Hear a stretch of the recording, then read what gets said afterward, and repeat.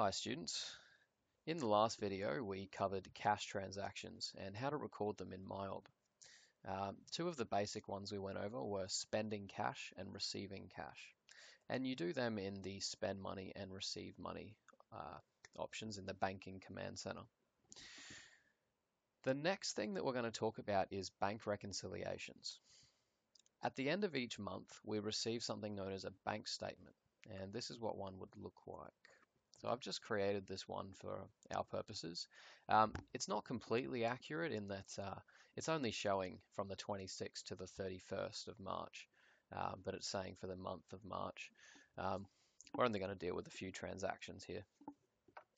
We have some deposits. We have 5 deposits here, and they're all in the credit column.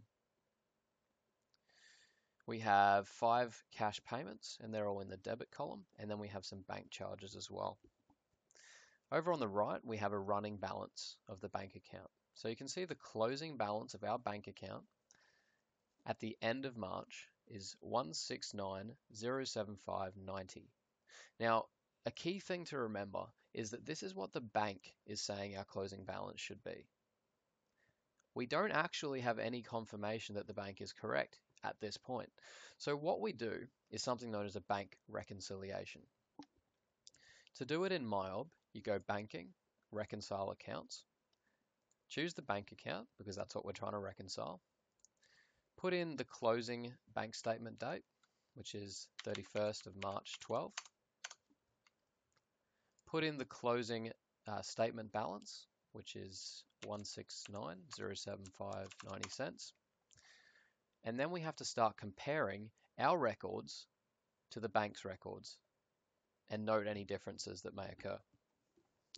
All right, so we've got $64 for freight as a withdrawal, and it happened on the 29th of March.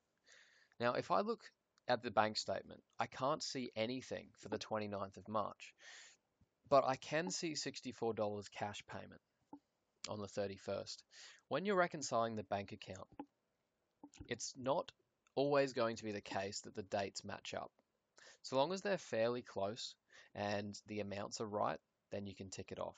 Now the way we tick it is by clicking this one here, or we can actually just click on the dollar amount over here, which I usually find to be easier.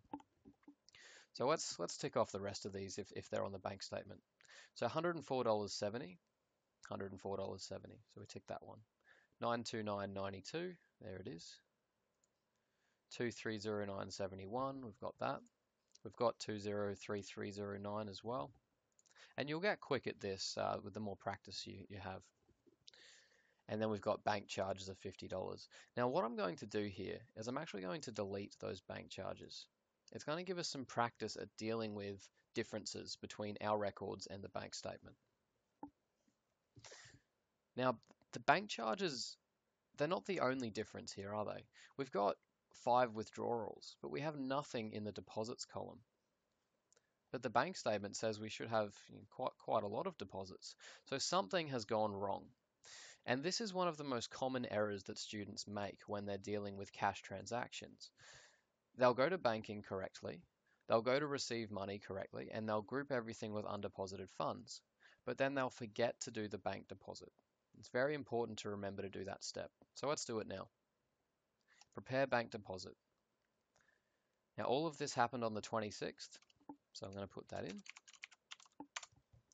and then I'm going to tick them, and then I'm going to click record. Now, so long as you've got the correct bank account up here, that's all you've got to do. It's a very simple step, but it's easily forgotten.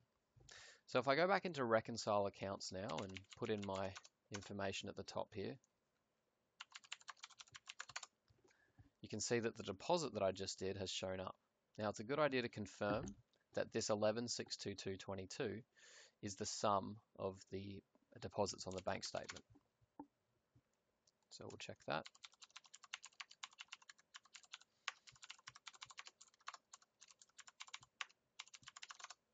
$11,622.22. All right, so we can tick that off, and those are all ticked as well in our heads. So we're out of balance by $50, which is the bank charges I deleted. So what this is saying is that the bank thinks that they have charged us $50 for bank charges, but we haven't got it in our accounts yet. This is the point where you ask yourself the question, is the bank right or are our books right? If we think our books are right, then we need to contact the bank and sort out the problem. But in this case, because it's bank charges, we can be fairly confident that the bank knows what they're talking about and that this $50 should be in our records. The quickest way to add bank charges is to click Actions, Bank Entry, put in $50 under the service charges area. Make sure the correct date's there, which it is in this case. The expense account, we're going to choose the bank charges expense account.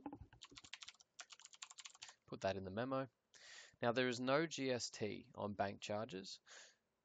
What we're going to choose is free, F-R-E, and click record.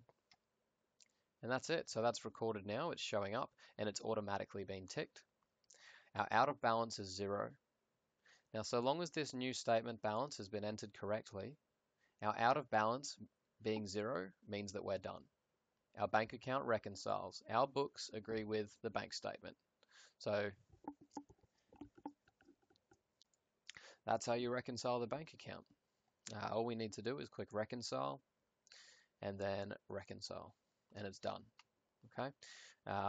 So at the end of entering cash transactions, if you have an exam or something like that, you'll be doing a bank reconciliation.